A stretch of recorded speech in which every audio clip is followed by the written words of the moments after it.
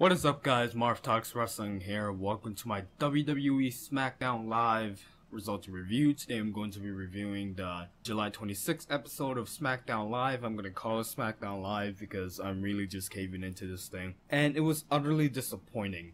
I'm just going to go ahead and say it. By the way, I'm wearing a beanie because my hair is shit. But, yeah, thank you for watching. Anyways, we got Smackdown Live. Like I said, it was a pretty disappointing show. Compared to Raw, it was a complete dumpster of a show. I'm sorry to say. There was like only two good spots in the whole show, to be honest. So let's get straight into it. So first up, we got Shane McMahon and Daniel Bryan announcing a huge match while addressing the SmackDown Live locker room.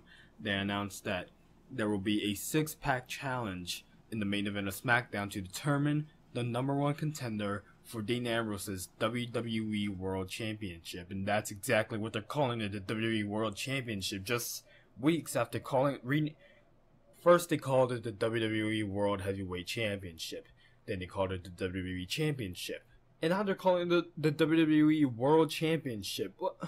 Jesus Christ, you could, what's the explanation behind it? Don't just say random announcements and expect the fan to just catch up. Oh God. It's just a whole mess, man. But really, it's not so bad. They also announced that the 5 of the 6 members would be Bray Wyatt, John Cena, Dolph Ziggler, Baron Corbin, and AJ Styles. Then they announced 6th member would be determined by a battle royal. So the winner of the battle royal is the 6th entrant in the 6-match challenge for the WWE World Championship in the World Contenders match. So yeah, we had everyone in the locker room. Apollo Crews ended up winning the whole thing. Good for Apollo. Kane being the last one eliminated, I think it was good booking there because it made Apollo look strong. He eliminated a veteran, even though that veteran eliminated guys like Kalisto and Zack Ryder. But still, Apollo looked strong. Gave us something fresh. You know, took out the veteran who's been around for almost 20 years. So yeah, good for Apollo Crews, good for him. Up next, we have Becky Lynch versus Natalya, and holy crap, this was a cluster. So the first match at Battleground, it was a pretty rubbish match. Really, in my opinion, Natalya should not have won the match. I do agree, maybe she's trying to solidify herself as a veteran, someone who's content to be, a reliable opponent. She lost 2 pay-per-views in a row, so she can't lose 3. But still, Becky Lynch is one of the newer women. Good thing she won tonight. Like I said, one of the only good spots in tonight's episode.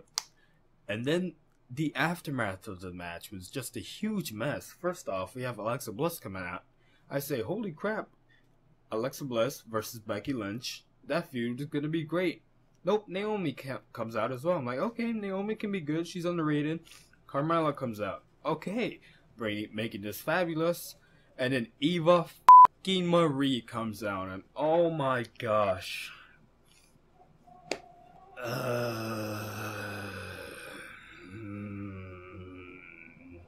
In case you didn't know, I really do not like Eva Marie. I don't care how good she looks. I don't like her. But unfortunately, she was there, and then that's it for the segment. That's it for the women. Compared to what happened on Raw, really, it's just, they're just clutching at straws right now. One good spot in the show, Shelton Benjamin is coming back. I'm like, holy crap, Shelton Benjamin.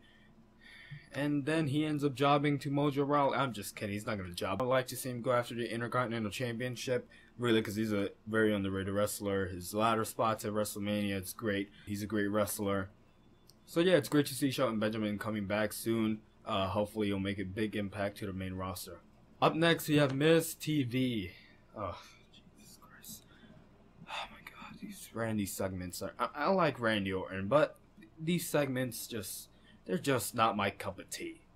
I'm just gonna get straight into it. Miz TV, Randy Orton offered a match. Miz declined the match, then Maurice accepted for him. Then they had a match. Randy Orton won after hitting 2 RKOs. That's it. And then some dude was in the ring. Heath Slater came out. He attacked that dude. And then Heath Slater was he was upset that he didn't get drafted. He's the hottest free agent. Shane McMahon says he's looking at one, but he's not looking at Heath Slater. He was looking at Rhino. That's right. Rhino hits the gore on Heath Slater. It's good to see Rhino back, but sad to see Heath Slater made into a huge joke. But you're hearing it from me. You're hearing this from me. From me first. I have not seen it anywhere else. Heath Slater is at the same status as The Undertaker. The Undertaker has not been drafted yet either. If Heath Slater gets drafted, he'll be drafted before The Undertaker. You're hearing it from me. From me first, July 26, 11:13 p.m. July 26, 2016. You're hearing it from me. Sign that Marv.